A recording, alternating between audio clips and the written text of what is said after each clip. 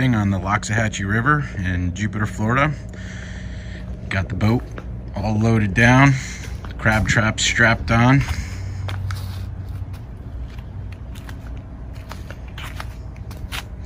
All right, just about ready to go. Just need to prep the bait and head out there. Here's my bait, silver mullet caught with the castanet on the Loxahatchee River.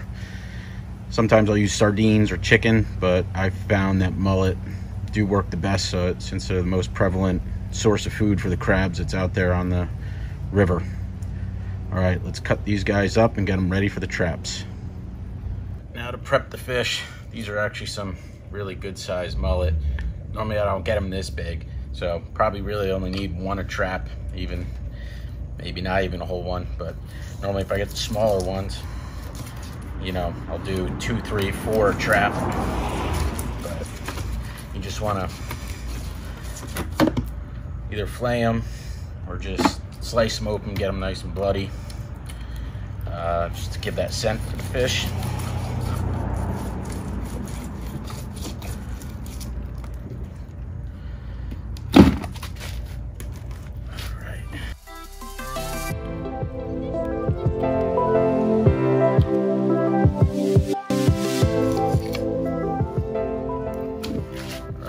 That's it.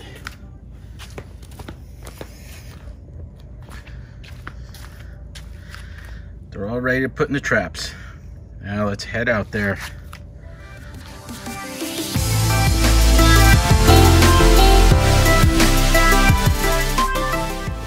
Out here on the water. Now let's get these traps in, let them soak for about 1 day and see what we got.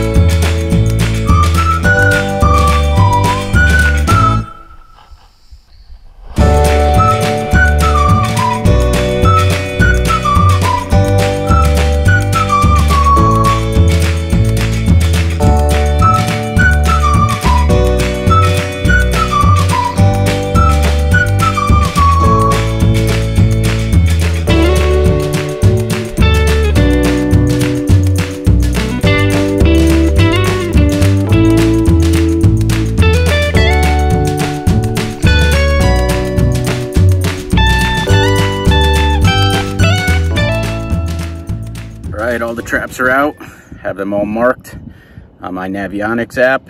Come back and pick them up tomorrow. Now, time for a little fishing. Just driving out here to the sandbar to get some more bait for crabs, and notice this big guy flopping on the beach here. Must have chased some bait up onto the shore. It's a good sized barracuda. See if I could revive him.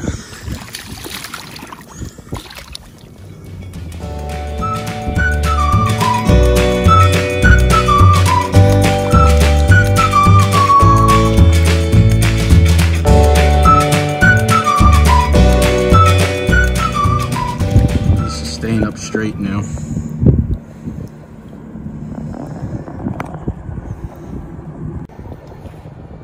Looks like he'll be fine. Looks like he's getting about ready to take off. There he goes.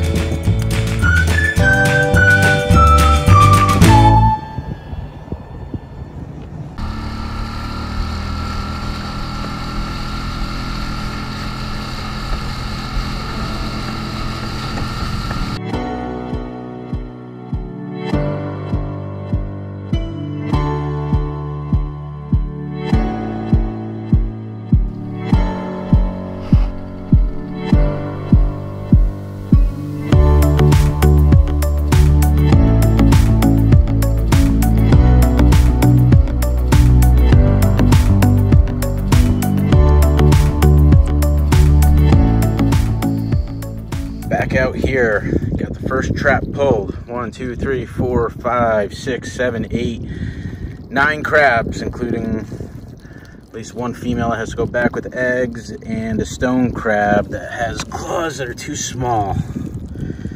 All right, hopefully the other traps are like this too.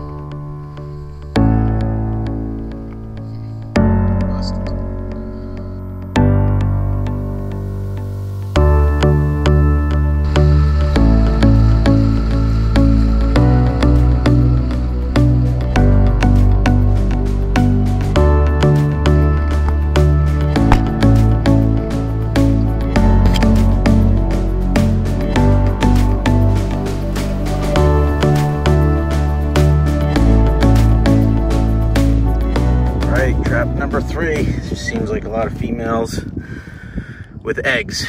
So these guys are pretty much all going back, 4 of them.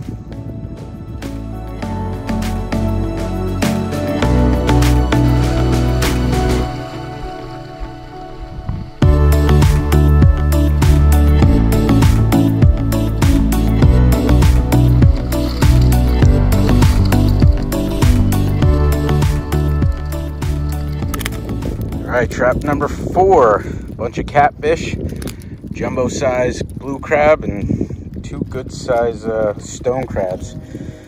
Looks like maybe there's 1 keeper claw, but I don't have a measure, so I'm just gonna let those guys too. So looks like I got 2 good keeper blue crabs though. All right, got dinner. Okay, got everything loaded back on. Time to go back in and prep these guys to cook for dinner. All loaded up, ready to head back and wash down. Hey Manny, what do you think of those crabs? I like them. You like them? Yeah. Do you want to eat them? Yeah. Yeah? Yep, keep going. Get the sides too. Yep. All right, this is what I ended up with, 7 big males. I let go all the females. And now I am just gonna ice these guys up to kill them in an ethical way. And then I'm gonna clean them prior to cooking them.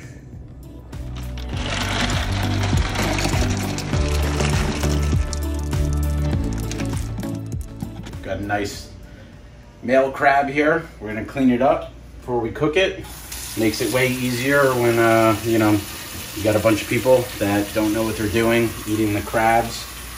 Makes a lot less mess. I guess you'd call this Florida style. So you're just gonna grab it by the back swimmerette here, pop the shell off, clean out the lungs or the gills. That's not edible, both sides. Then try to remove as much as you can of the non-edible stuff. You're gonna pop the back apron off.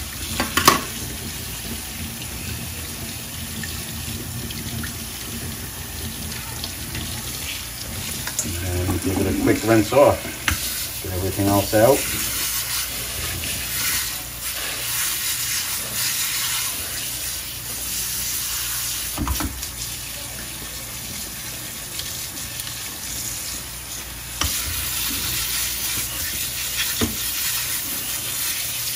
All right, we got a nice clean crab to season up and throw in the steamer.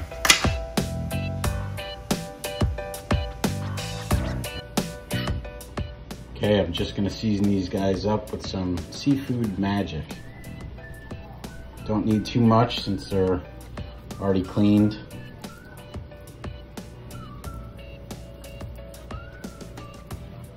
All right, they're good to go. Just gonna steam them. Add a little bit of white vinegar.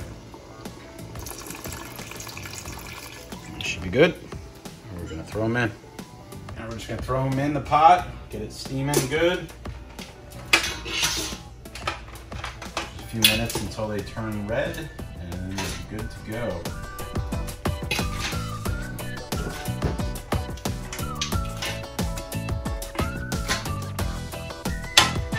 Let's put the lid on. Check back in a few minutes. All right, there you have it. Crabs are ready. Time to eat.